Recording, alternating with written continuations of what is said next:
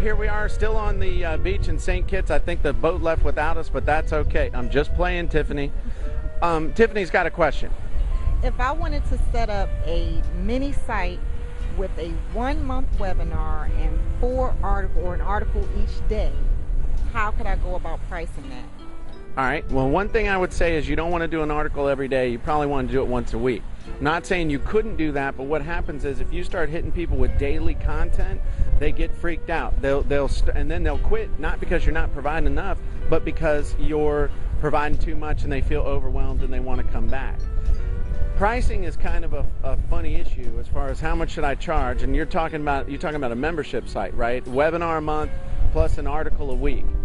What you got to do is kind of look at the market itself and keep in mind two things. Am I promising hard results or soft results? Hard results are things like we do in the Net Reporter, where we teach you specifically how to do something from start to finish. If that's what you're doing, you can always charge more than you can for more, like people say, woo-woo stuff is what we've been saying on the gym boat. And that's not a negative, but it's hard to measure the result.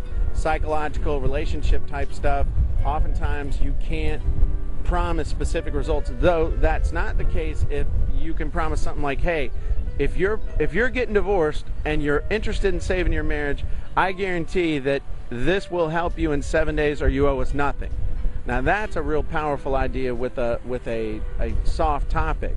But the bottom line is you got a couple choices. You can just throw a price on it and see if it works, or you can go see what other people who are doing similar stuff are charging and then kind of gauge where you fit in that, or you can do a combination of the two. You gotta just you also gotta just listen to yourself. If you're in your target market, you gotta look at, okay, about what is a normal average person gonna be willing to pay, and then keep it around there. But once you've got a price and an offer that converts, then you need to test price, because ultimately, who's the judge of whether we got the right price or not? Me? No. Well, if you're the customer, yeah, the customer. The customer is the judge. That's the bottom line. So they may be willing to pay more than you even realize, or they may not. So the only thing you can do is just test your price. But the number one thing you got to do is get something out there up and an offer so that you have something to test. And that's where most people fall down, is they just don't do it. So I would tell you, and I would tell you, best thing you can do is get something done and see what happens, because most people don't do anything, and that's why they don't get any results.